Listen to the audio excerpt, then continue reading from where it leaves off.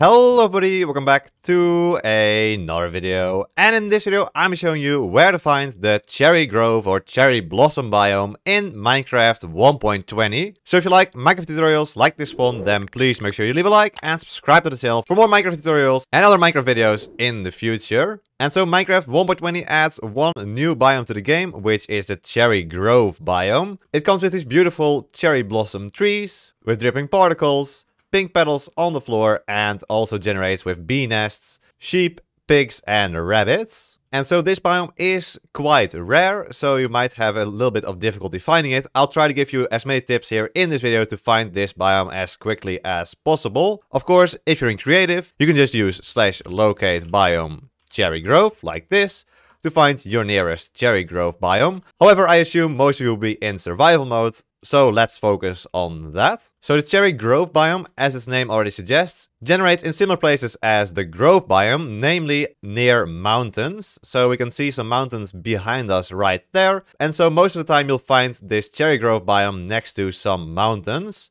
So if you find a mountain range like the one behind me right here, I'd suggest either walking around or flying around it using your elytra. And using your elytra is probably going to be your best bet of finding this biome at all. Because after I've done some random teleporting throughout my world and locating this cherry grove biome, it seems to be around 2,000 to 3,000 blocks away on average. Which, if you know which direction to go, that is perfectly fine.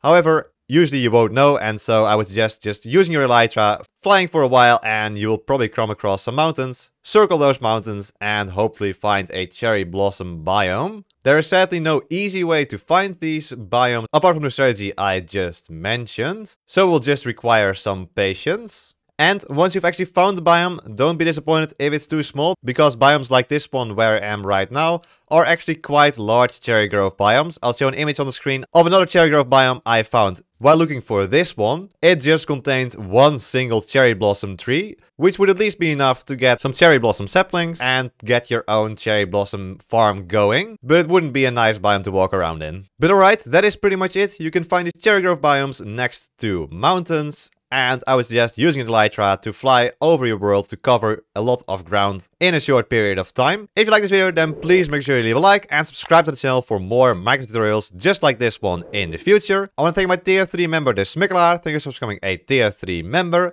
But anyway, there we go. Hope you all enjoyed this video. Hope to see you all in the next ones. Until then, bye bye!